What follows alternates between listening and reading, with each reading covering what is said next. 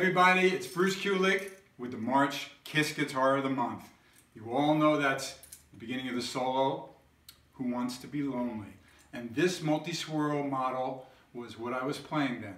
So let me tell you quickly all about this. In 1985 or 86, I already had an ESP relationship, and it was Paul Stanley who had an idea for an M-1, which is basically a metal guitar, one pickup, Strat body with a bolt-on neck, and to make it a multi-swirl finish. So he suggested to ESP how to take the body, which was mostly this color, rub out other parts and paint it. I'm a little confused with the whole way it's done, but look at this beautiful replica of the original. Now the original, because there was only one, was actually now in a collection in Sweden. A big Asylum collector has it. Henrik, you know who you are. He loves it. He will cherish it forever, of course.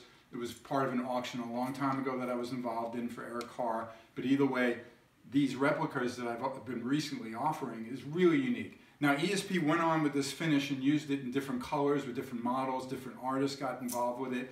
But what a fantastic guitar, ebony fingerboard. It has a Seymour Duncan custom pickup in it.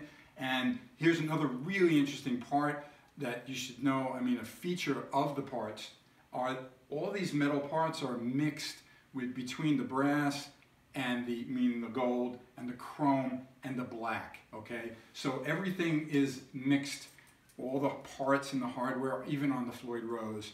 So it's really unique, all the different features on this particular model.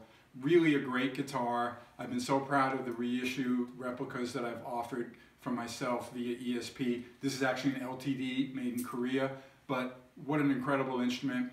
And it really has a certain connection to history, especially during the Asylum tour. I played it live, and of course in that amazing video, Who Wants to Be Lonely?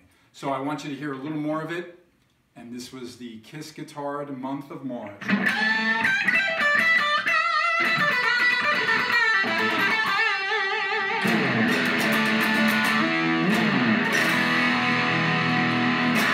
Thank you, Multi-Swirl ESP.